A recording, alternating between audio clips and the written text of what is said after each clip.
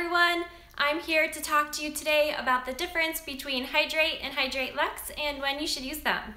Hydrate is going to be your daily moisturizer used first thing in the morning. You can use it after any of the Obagi regimens that you're currently using. You can also use it on its own.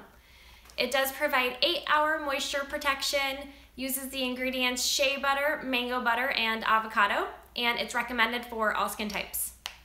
Hydrate Luxe is going to be your nighttime moisturizer. It has more of a thick, luxurious, balm-like texture to it. It does contain the same ingredients as Hydrate, but it also has an added biomimetic peptide to help fight fine lines and wrinkles, which helps to make it that nighttime moisturizer, leaving your skin very soft and fresh when you wake up.